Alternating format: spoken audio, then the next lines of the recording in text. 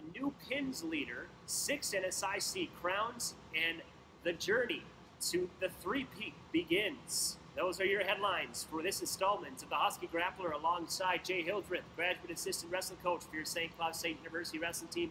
I'm John Peterson, bringing you the latest news and notes of your two-time defending NCAA Division II National Championship wrestling team, the St. Cloud State Huskies.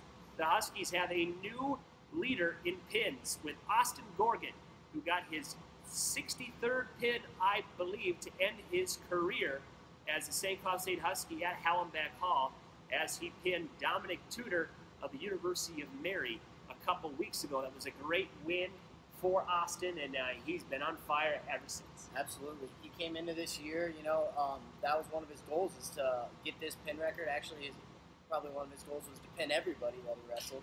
But definitely just a good milestone for him. He deserves it. He wrestles hard every year, every time that he steps out on the mat. So I'm just proud of him, and I challenged him to get to 70. So I hope he just continues it going. Austin Gorgon passed Tad Merritt as the all-time leader in pins as a St. Cloud State Husky. Currently, he is number 1 in the nation with a ton of pins. He is probably 22-0, and I think he has around 15 or 16 pins on the season. Currently, he's at, I believe it's 13 Division II pins. 13 Division II pins. We're looking for 2 more pins so he can be the most dominant wrestler in Division II. Along with Austin Gorgon pinning his way into the number 1 ranking, we've got Brett Velasquez at number 1 at 125 pounds. Even though he hasn't been a pinning machine, he's been consistent since the drawback in the National Dual Tournament in January. Since then, Brett Velasquez has proved that he is one of the top 125-pounders in the nation with a convincing tech fall win over a very tough Josh Jensen of the University of Mary. I thought that was going to be a close match. It was close last year. This time, 17-0 first period. Yeah, Brett has just continued to get better and better, and it's not just his skills or his repertoire. It's just his, it's his mindset that really sets Brett out amongst the rest. He has that growth mindset. Everything he does is a learning experience. Trying to get better from the good, from the bad, every day in practice. He's looking on things to improve on. Very coachable, and he knows how to win, and this is where he thrives. And we're just gonna look to get better every single match. Since our last Husky Grappler, St. Cloud State went on to beat Minot State University 42-3, beat a very tough Minnesota State Mankato team on Alumni Day, then went on the next week to defeat University of Mary on Senior Day, and then prior to that, went to Upper Iowa, had a tough duel, won in heart attack fashion, 27-12, beating the Peacocks, ending their regular season. And then the following week in Augustana, got their 6th consecutive NSIC crown with over 50 consecutive NSIC match wins. Last time St. Cloud State lost an NSIC duel was on January 27th of 2011 against Augustana. Last time they lost at home, February 14th of 2010. It's been a very long time since the St. Cloud State Huskies have lost a duel here at Hallenbeck Hall and ever lost a duel in the NSIC. And going 8-0 in the NSIC dual competition and ending duels 17-1, it's going to be another year until the Huskies will have their dual streak up on the line. So, St. Cloud State, regular season over, 17-1, 8-0 in the NSIC. Regions are coming at you here in Moorhead this weekend. Let's go down the line for your St. Cloud State Huskies regional lineup. We talked about Brett Velasquez, the defending NCAA Division II national champion at 125. At 133, we have an All-American in Mike Roan. Mike Roan, yeah, we're glad that he's back in the lineup. He's trying to kind of get back into the groove of things. He took the first semester off, but he's really just been building. And the great thing about Mike this year is his just intensity and his work ethic in the practice room. He knows what he needs to get done. This is his last semester. He knows his back's up against the wall, and he has goals in mind. So he has a goal of being a national champion, and he knows, and the coaches believe, and the team believes in him that he's capable of doing that. And I just want to see him go out there here this next week and just leave it all out on the line. That's all we can ask of him. That's all he's done every day. Come into practice is just lets it all out on the line, And I know great things are going to happen when he really gets his motor going and he starts getting to his attacks and he just leaves everything out on the mat.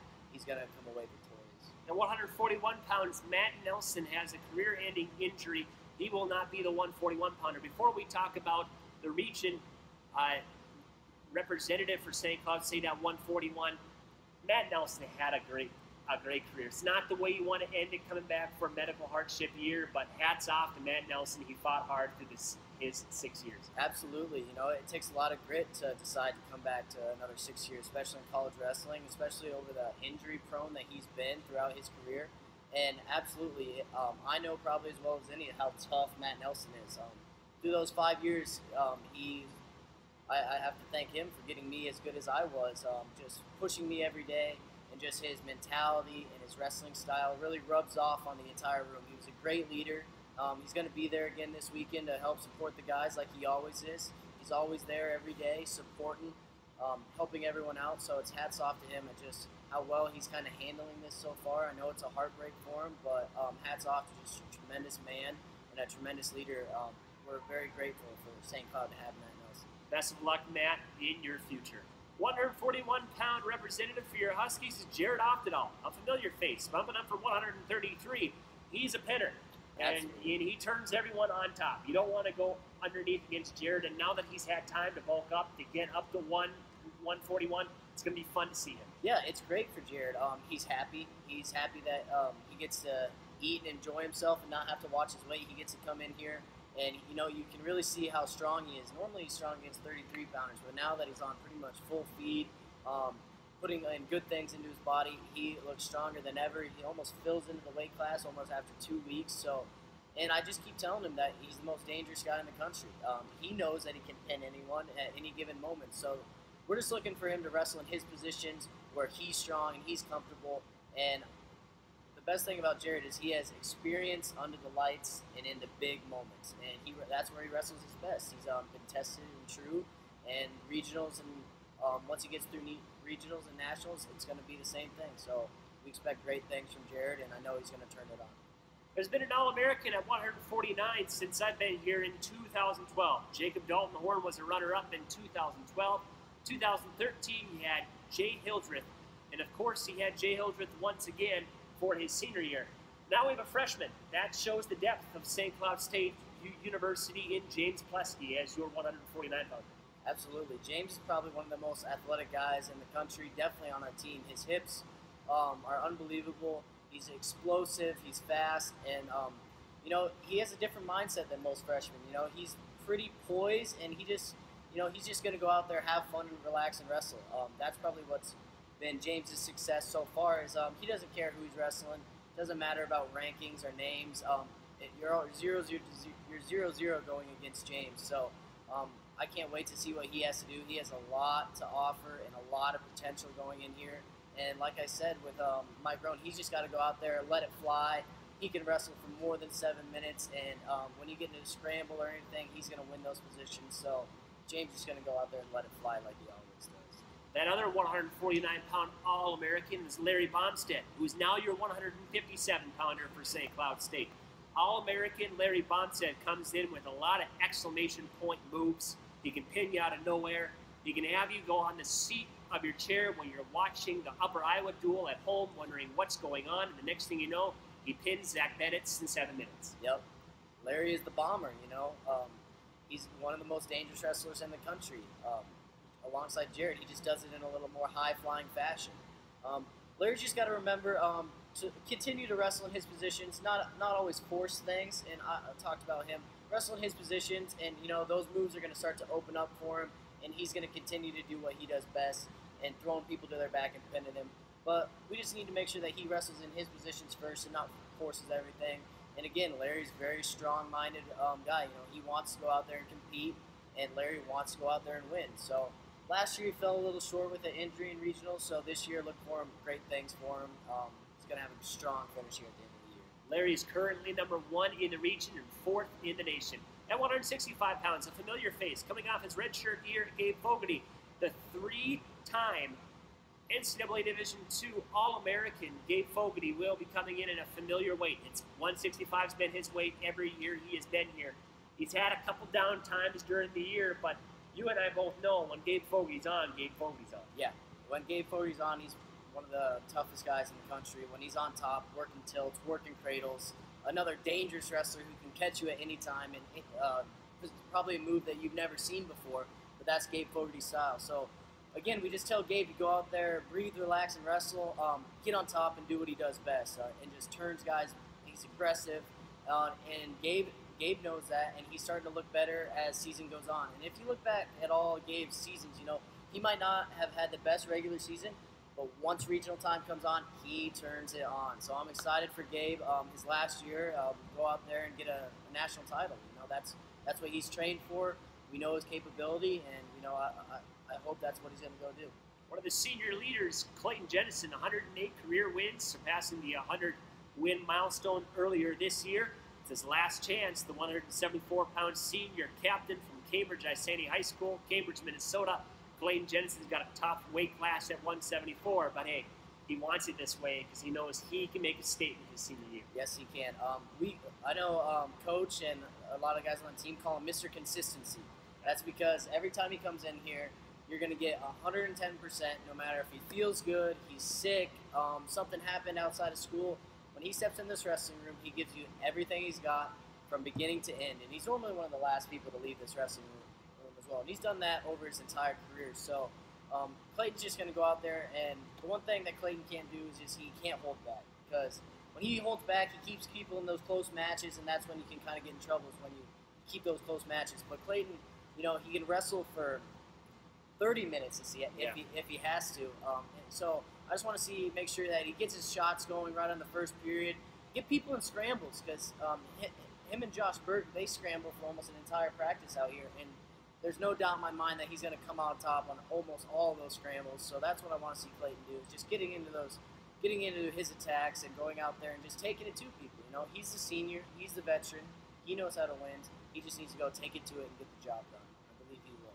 184 pounds Youthman review. Youthman, starting at 197 this year, decides to cut back down to 84. He's probably really happy about that. It's coming up at 97 his freshman year and sophomore, then coming back down to 84 to get an All-American finish last year for the Huskies, and now being back down at a comfortable weight. When he starts out strong, he has to continue to start out strong. Absolutely.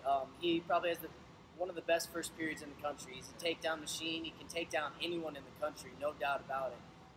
And we've started to work with him, develop that 7-minute match. And I think we've really kind of, in that Augustana match, he took him to the brink of exhaustion, and Youthman was the one who was still going and still pushing the pace. So I think we turned the corner there in that last match where, we did a little bit different with his warm-up, trying to get his mindset in the right position, and I think he's ready to peak here coming into regionals. And again, get his motor going right away, and if he can keep it going the entire 7 minutes, there's no one can beat him in the country. Nobody. 197 pounds, Vince Dietz, the red shirt sophomore from Homer Glen, Illinois, showing his first regional competition here this upcoming Friday and Saturday for the Huskies. He's been ranked nationally throughout the year, took a little stumble against Augustana, but having a stumble around this time of the year is probably going to tell you, all right, that's the last time. It's my time to shine. I got to get back to why I was a winning machine this whole year. Besides losing to Ben Goodwin, he's only lost twice the whole year to a guy named Jaden Cox, and Joe Gomez. Yep. And then Ben Goodwin. So 3 losses. 2 coming to guys who are a national runner-up and some guy who won a bronze medal out in Rio last summer. So Vince Dietz has got himself in a very good, he has himself in a little bit of a tough time right now coming off that loss, but if he just gets the cobwebs out, I think he will do fine. Yeah, what a blessing Vince Dietz has come in. We weren't for sure where he was going to be at the beginning of the year, and man, he is just, one thing about Vince Dietz is he's so strong-minded. When he sets his mind to something, he's going to go get a job, or going to go get it done. And that's what he wanted to do with his 97-pound job. He went out and said, this is my spot. I'm going to prove it all year long. And that's what he's done. He knows how to win the close matches. And what Vince does great is he does what he knows best to perfection, like his cradles, his arm drag. So we just need to continue to develop those, maybe a little bit more here in this weekend, a little bit more fakes with them. But that's what Vince is going to go do. He's going to go do what he does best, and he's going to succeed at them. And I look forward to seeing Vince have a great showing this week. Heavyweight, Austin Gorgon, one last chance. 6th place his freshman year. 2nd place his sophomore year. 3rd place last year his junior year. And this year he's been nothing but unstoppable. He's put on some pounds. It looked like in the beginning of the year he's not the lean Austin Gorgon that we saw. Is he going to lose a couple of steps? No, he hasn't lost a step. He still continues to be that aggressive and relentless wrestler, Austin Gorgon. And this guy's, watch out. Yeah, watch out. I mean, by this point, I don't think anyone in the country really wants to wrestle him. So right now, the biggest enemy for Austin is himself. And again, another just strong-minded senior veteran that knows what it takes to win a national title, and that's what he's going to go do this weekend and next weekend.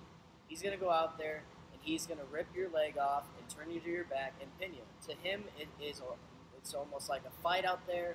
He's intense, he's aggressive within the rules of wrestling, but you know what? You're going to have to do more than what's in your power to stop him. And, he's just, how much can you say about the guy? He's just unbelievable, fun to watch, and I can't wait to go see what he gets done and he goes and take care of his dream. I'm so excited for him. Overall, do you think the team is at their peak right now? I think we're ready to peak. I feel like we've had we came up top right there at the national duels. We had like a semi-peak, and then the NSIC conference, we kind of went up and down some hills and valleys. But that Augustana match, I mean, we saw guys wrestling for 7 minutes and putting complete matches together. Wrestling good on their feet, wrestling good on bottom, and wrestling tough on top. And even this week in practice, we've looked fresh, we've looked intense. Not just the 10 guys on the regional team, but everyone as a group collectively. So, like Steve said this week, I think this is the most prepared team. So we're ready to peak. We're ready to go get the job done. We know what it takes. We know what we need to do. So it's just up to them to go out there and perform on the mat. That's all we ask. Put it out there for 7 minutes. Trust in your training, and good things will happen for the Huskies. Day number 2 of the Super Region 3 Championships at Moorhead, Minnesota, and Alex Nemzik Gymnasium at the University of Minnesota State Moorhead will be on the KVSE Sports Stream. Alongside Brad Hildreth and myself, we will have day number 2. Day number 1, I'll try to do as many updates as possible, but the broadcast will start on day number 2. So Super Region 3 Championships, it's the road to the 3-peat for your St. Cloud State Huskies. You got to get through a lot of tough teams, but if you've noticed the last couple of years, this is just the beginning of another great year for the Huskies. Alongside Jay Hildreth, I'm John Peterson. We'll let you know how the regions go and hopefully have a lot of good news going into Birmingham.